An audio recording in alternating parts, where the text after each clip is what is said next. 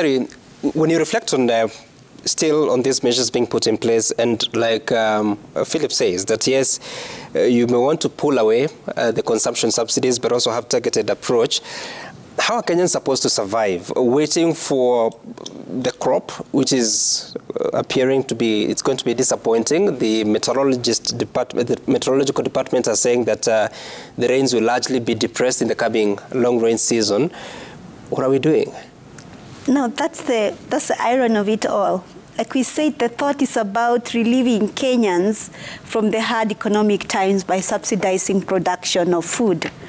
Another problem is that we are not changing tactic. We're being told there's no rain. There's no rain. So in other words, this will not work. We're being told that indirectly. But then we are still going ahead with it. And to make the matters worse, you've just sent the least favorable way of having this subsidy. There are two ways you can do it. You can do a targeted subsidy, like they're saying, or you can do a universal subsidy. They have chosen a universal subsidy. All farmers, the rich and the poor. And what does the evidence say?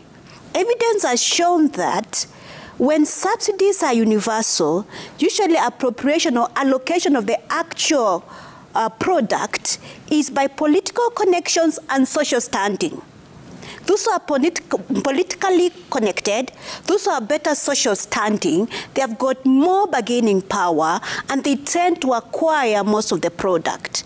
And so what has happened through, and what we know through evidence and research done, is that now the rich farmers are going to be in a better position to access. And those are the rich farmers who could have afforded fertilizers which are not subsidized. So there's a market distortion in a big way, meaning that the poor farmers may not, because the point is the government cannot satisfy the demand for fertilizers. So the poor farmers who really need the subsidies may not get it. And there is the risk of diversion into the local markets to be sold. These poor farmers are going to be buying the same fertilizer. I know they are saying, oh, we are registering farmers to control for leakages. But the truth is, you cannot deal with the conflict of interest. A farmer can be a trader.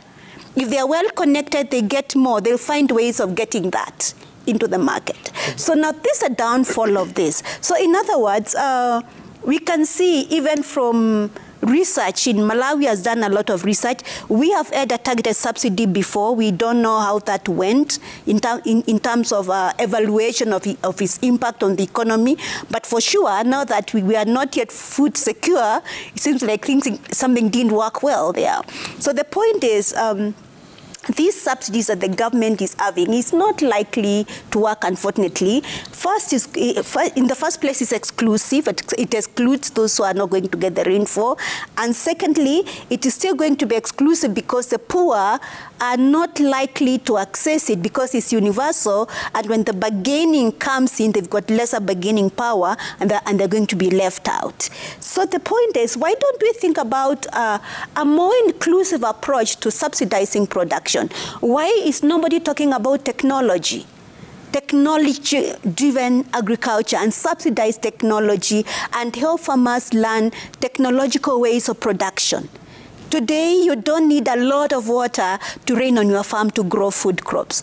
And there are a lot of examples in the world. There's a lot of that technology in small scale in this country which can be scaled up. Why don't we look into scaling up agricultural production technologies and subsidize those ones? Because they are more viable than subsidizing rain-fed agriculture. It will not get us anywhere because the rain is not coming, and it will not come because we prayed for it or because...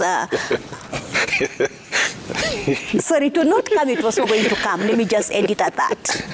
Let me just end it at that. Excuse me, I hear you.